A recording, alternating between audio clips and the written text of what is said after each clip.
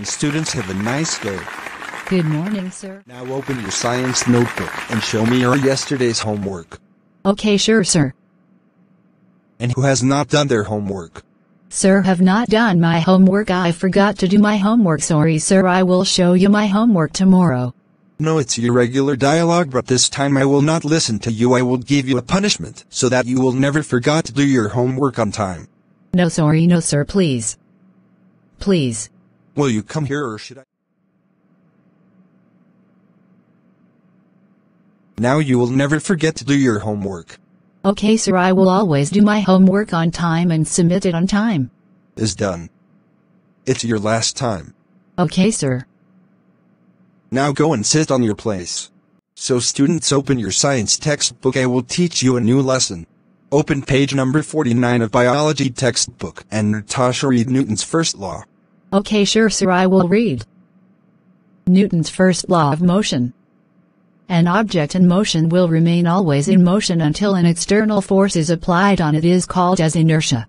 Good, Natasha. Keep it up.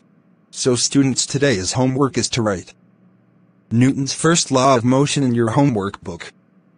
Tomorrow I will ask you, so you have to by heart it. Okay, sir. Next day. Good morning, students. Have a nice day. Good morning, sir. Have a nice day. Oh, where's Natasha?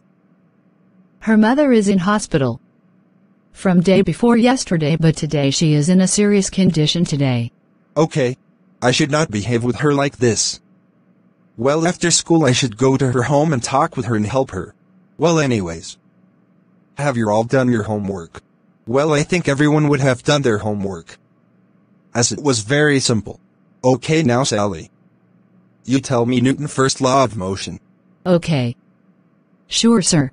An object in motion will always remain in motion until an external force is applied to it, is called Newton's first law of motion. Okay, good, Sally. Keep it up. And students, today's homework is to write Newton's second law of motion. And by heart it. Okay, sure, sir. Hey, Sally, how are you? Okay, hey, sir, nice to meet you. By the way, I want to ask you, where does Natasha live?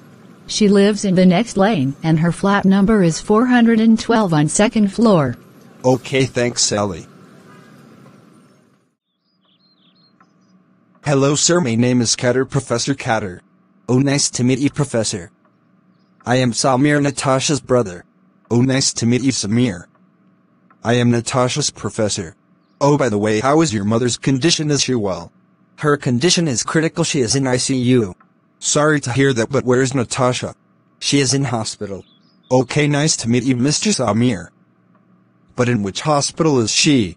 She is in City Hospital, bed number 102. Okay, thanks, Samir. I have to go. See you. Nice to meet you, Professor.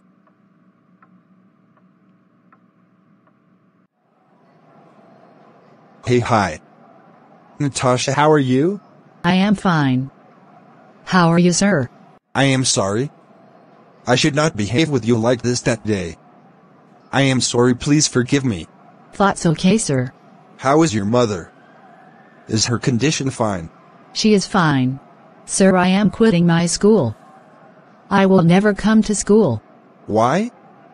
Nay, dear.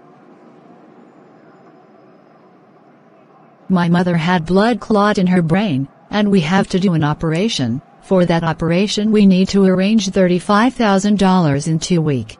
Oh. Come on, do not worry, my friend is in trustee. He will arrange you all the money needed for your mother's operation. You not have to quit your studies for that. Thanks, sir, for your mercy. But you have to do all your studies. And you have to do all your homework. And submit it on time. Professor calls his friend and arrange all things needed for her operation, and her operation completed successfully.